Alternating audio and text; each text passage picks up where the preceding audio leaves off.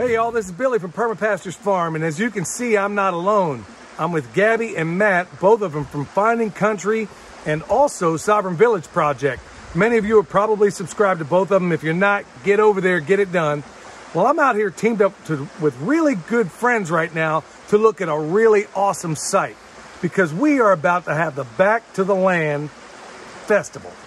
It's going to be the coolest type of thing out there of its kind. We're in a location that is absolutely breathtaking with so many wonderful activities for adults and children. We'll get into that in a moment.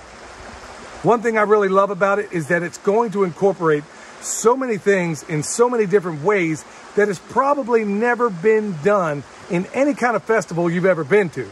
And we're going to do it where it's affordable, folks. That's most important. So with that said, we're going to hand it off to Matt.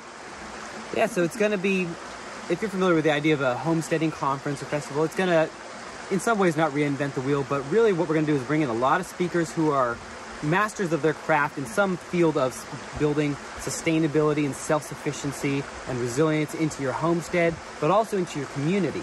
And so that's going to be a big focus outside of just homesteading is how can you build community wherever you're at? How can you find the like-minded people who value all of those same things? Self-sufficiency, resiliency, all of the and regenerating the land and the people around us, and how can we make action plans to really go about making these improvements that we all know that we need to make in the world. So it's about learning new things and learning some hands-on skills related to homesteading, but also about making the connections needed to really change our communities, change the towns or the rural areas that we live in, and to change our families and our homesteads for the better. And we found an amazing location for it, and I think we're looking at mid-October for it. I can't wait for it. But you know, one cool thing that unlike any other festival out there, folks, and there's nothing wrong with the other ones out there, what I want to really point out is that this location also lends itself in a massive way to activities for children. What are they, Gabby?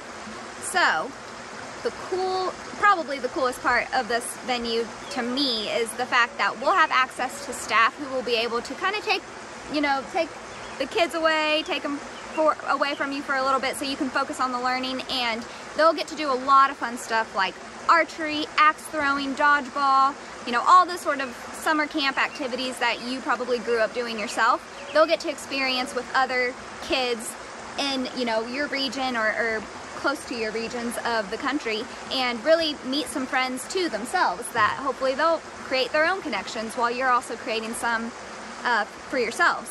So we've got a ton of great activities lined up for kids, and this is a real family event. It's great for couples, it's great for single people too. I mean, we'll have it's just gonna run the gamut and be so versatile that it's going to be a great conference for anyone. Yeah, how many how many festivals do you know of where your kids walk away knowing how to throw an axe? You don't, that doesn't happen. We give them axes at the end. Yeah.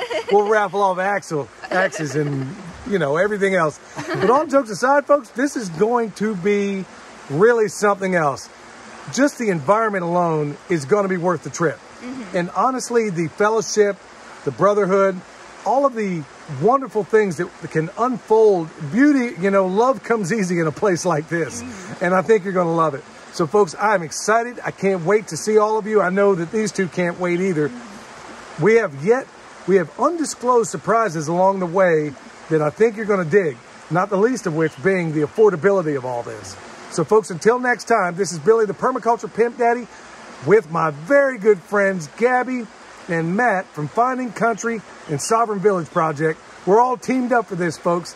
Can't wait to see you at this thing. We'll see you next time.